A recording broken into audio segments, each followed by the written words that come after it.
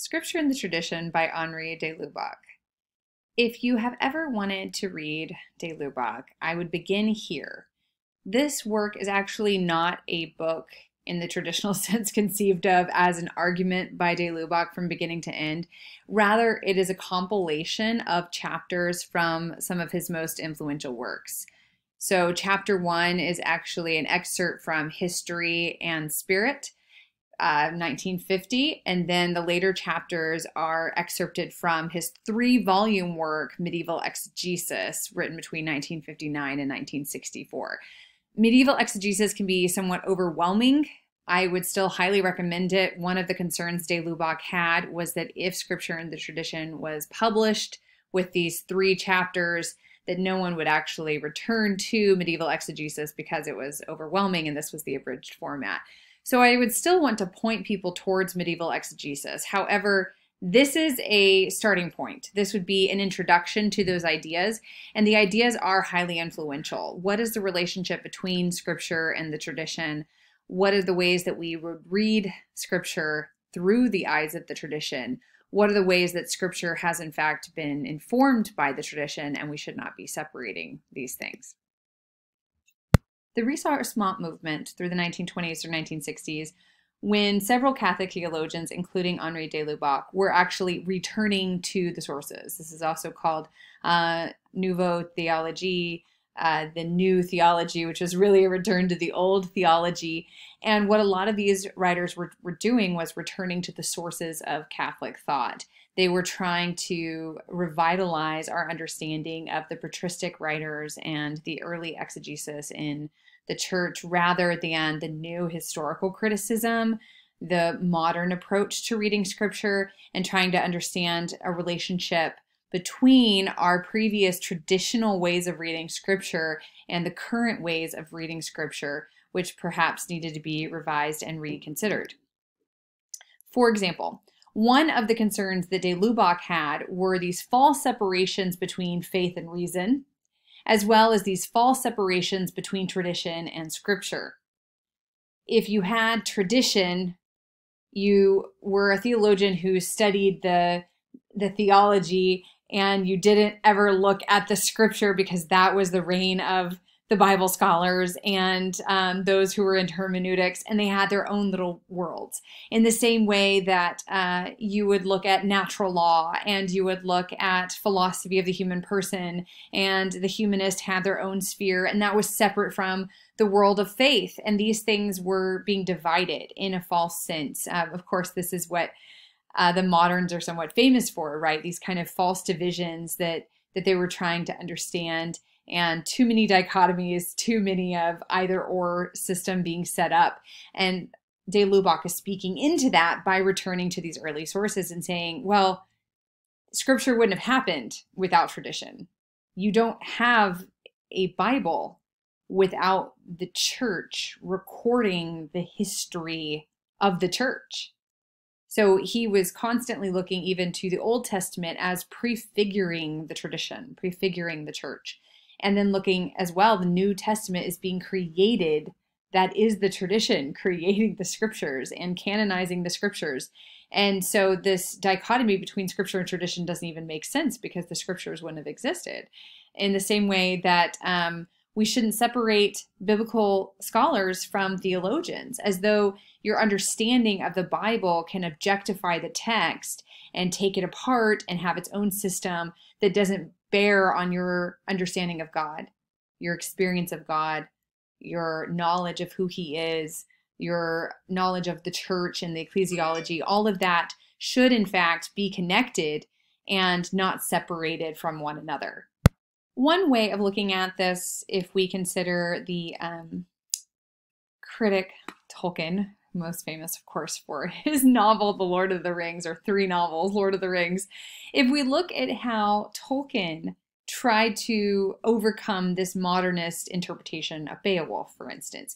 So here is a source that was passed down through the tradition and was considered an artifact of the tradition.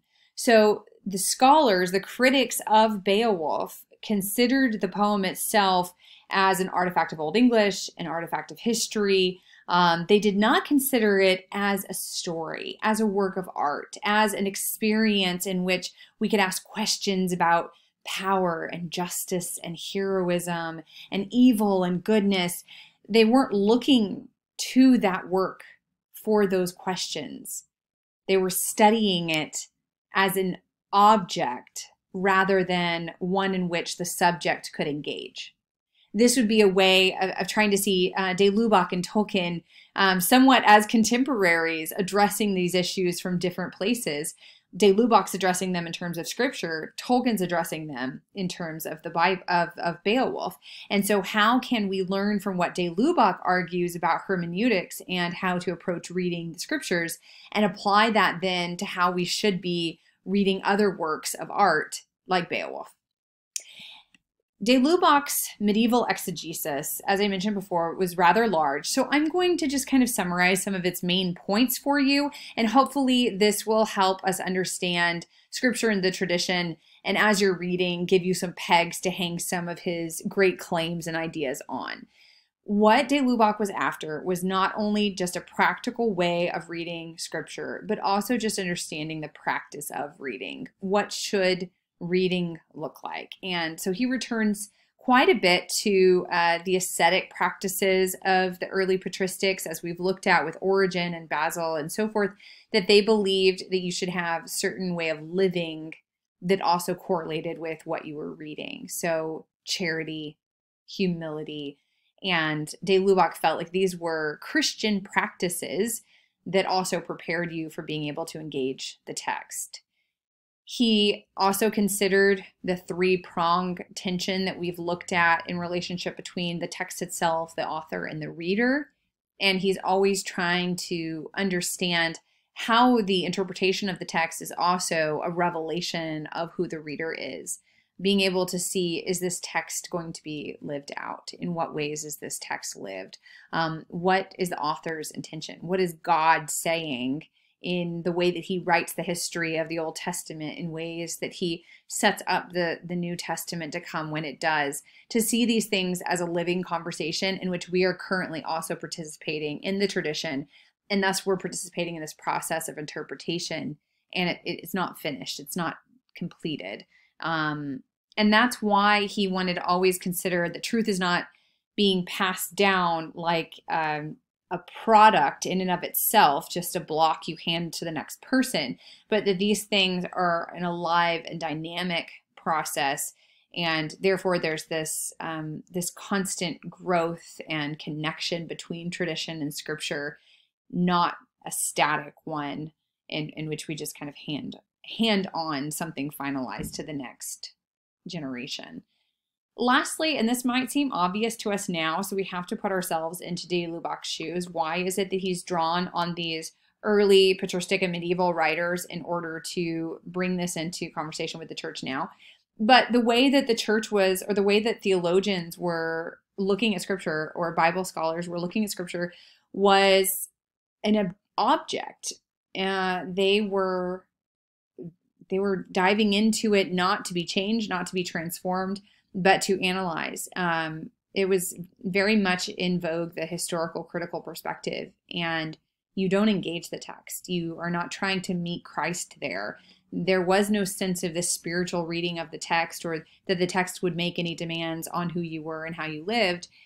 And all of that might seem obvious to us now, having read some of these early patristic and medieval writers. But at the time that De Lubac is writing, that was not the consideration. And so he is trying to emphasize that the reader is coming to the text, participating in the text, and potentially meeting Christ in the text. The four senses, I want to highlight the ways in which we can really start to imagine these four senses apart from reading scripture. I believe that De Lubac's analysis of the four senses is just one of the strongest tools we have for being able to read any text.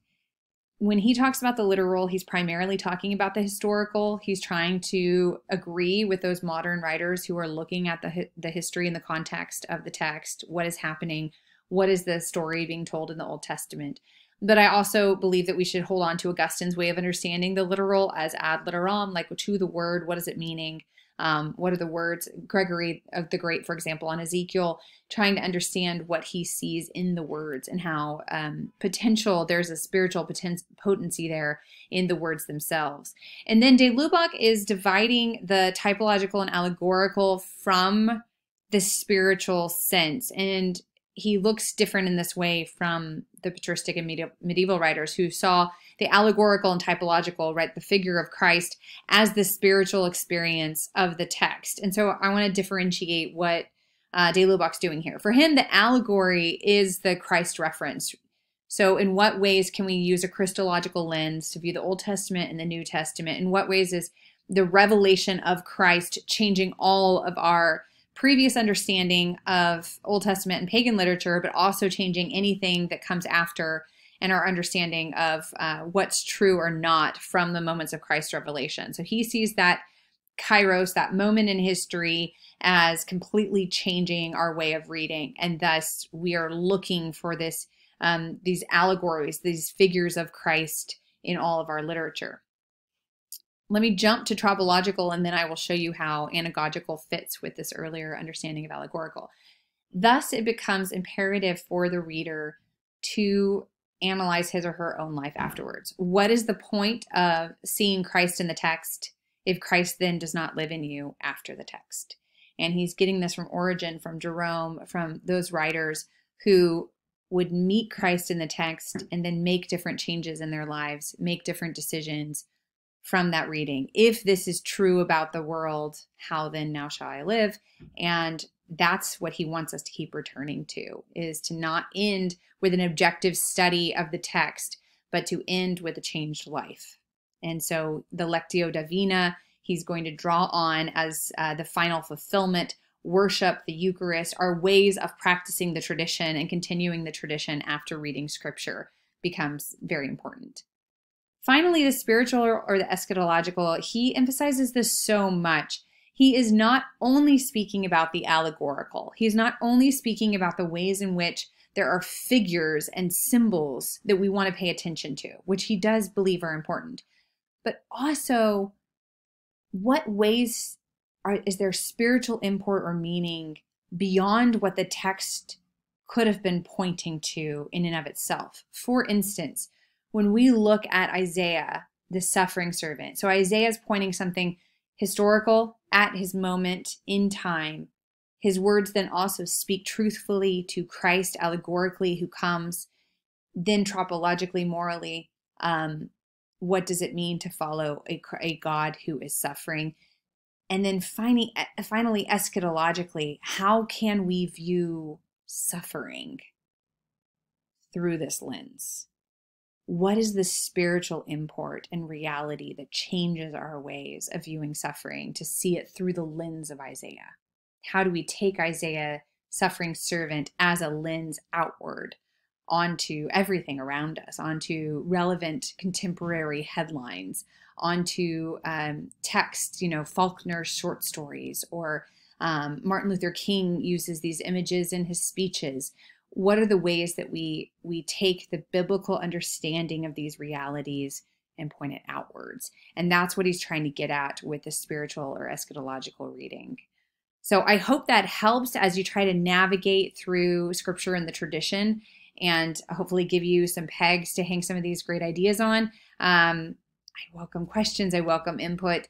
And again, I think this is a phenomenal text. I hope you read it slowly, and I hope you read it closely, and I hope you read it well.